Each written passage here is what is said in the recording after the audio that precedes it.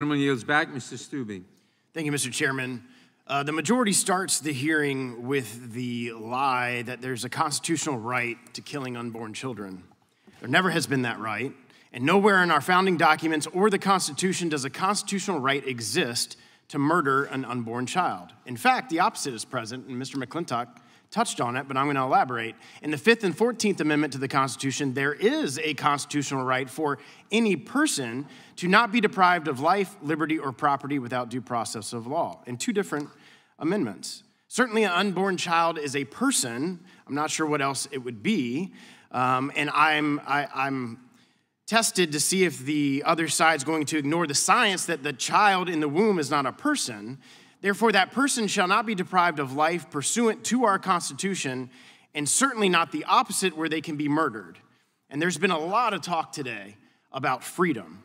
And there is no freedom to murder an innocent life, a person that was duly recognized under our Constitution. And the majority of the Supreme Court made this clear in stating, and I quote on page 25 of the opinion, "Its inescapable conclusion is that a right to abortion is not deeply rooted in the nation's history and traditions. On the contrary, an unbroken tradition of prohibiting abortion on pain of criminal punishment persisted from the earliest days of the common law until 1973.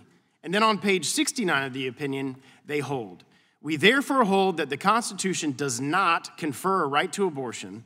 Roe and Casey must be overruled, and the authority to regulate abortion must be returned to the people and their elected representatives." Since Roe v. Wade, over 63 million children have been slaughtered in an incorrectly decided decision. But finally, the issue has been returned to the elected representatives where it belongs, to right this wrong and give back the right to life guaranteed to every person in our Constitution. And we should be thankful today for the Supreme Court's decision in Dobbs and everyone who made it possible, and that includes our witness today, Mrs. Foster. And I want to thank you for your commitment to life and the work that led to the decision in Dobbs, and I want to personally thank you for your courage for being here.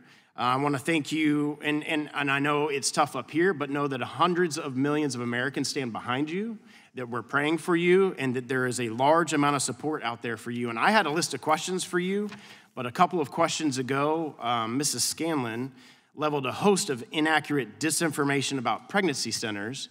And so I would like to give you the remaining time that I have left if you would like to respond to any of that, or I can ask you the questions that I have for you, whichever direction you would like to go. There's a lot I would like to respond to. You've got 2 minutes and 16 seconds to respond. Great, yeah. First, Representative Scanlon seems to be almost talking about Planned Parenthood when she's talking about pregnancy centers. Deceptive, well-funded, coercive, that defines Planned Parenthood, and it defines big abortion. And it seems to be, to me, that she's getting her information from the same place that a previous representative did on her info about my organization, because in fact we don't take a stance on contraception.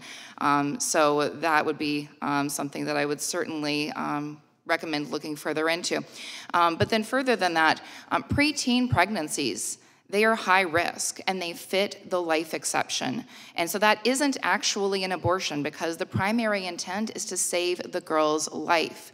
An abortion is the intentional ending of a human life in the womb prior to birth, and that's not what would be going on there. But I ask, really, how do we know about this little girl? Instead of re-victimizing her in front of the nation, here in Congress, on C-SPAN, why aren't we talking about the real issue here? Why aren't we talking about rape? Why aren't we talking about holding her rapist accountable? Instead, abortion and rape are both symptoms of the same violent ideology that says that we can violate others to achieve our own goals and fulfill our own desires. And I work alongside people who have experienced the most horrific sexual violence imaginable, and they understand that transcending these ills and overcoming them starts by refusing to perpetuate or to justify further violence. That is what this hearing should be about. We should be talking about that. We should be talking about helping women, giving women the resources that we need.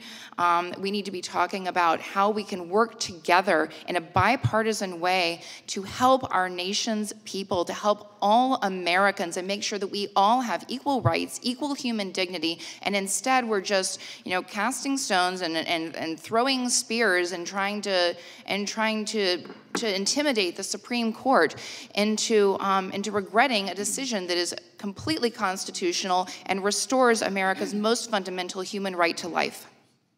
Thank you for being here today. I yield back. Gentlemen.